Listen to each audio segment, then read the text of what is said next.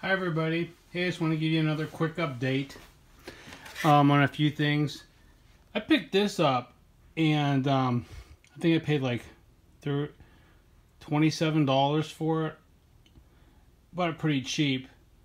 But I just want to show you the cards inside are very impressive. This photo and video does not do it justice. I picked this up because my daughter's a big fan of these you know, the 3 legendary dogs. But this is, I'm going to buy a couple more of these. I mean, they'll eventually go up, but they're not like the best investment because it's a big box. I mean, look how much bigger it is than this, you know. So it's going to be more to ship later on. But I'm picking these up because these are pretty freaking awesome. It's nice artwork and awesome.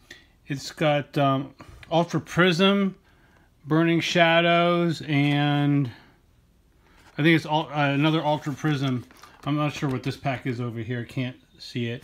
And this looks like Evolutions maybe here. And I'm not sure what this one is. Anyway, this is pretty awesome, but I got something else to share with you. One of the people that watches my small channel commented on finding some good stuff at Walmart. So I bought these, but I found 3 of them. They were on clearance. See the clearance stickers? And one side's Marshadow, and the other side is Pikachu. Glare. They're Shining Legends. I paid, look at this, bought 3 of them. Basically $24 for each of them. I mean, that's dirt cheap. I wish I didn't think I'd find anything at Walmart, but I found 3 of them. So I just want to share that with you guys. Don't be surprised if you find some of these on clearance. You know, there was 3 of them at my local Walmart. So thanks for the person that mentioned that to me. Oh, I picked up some of these too. One of these. That card's pretty awesome. So is the Zoroark one too. There's a big foil holo card. And these have Shining Legends in them. I think these are a pretty good deal if you can pick them up. This box here is damaged, but I'm more interested in what's inside the packs. And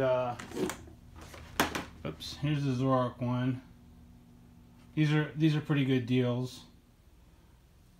So, and when I give you guys prices of like packs and boxes, that's currently at the time.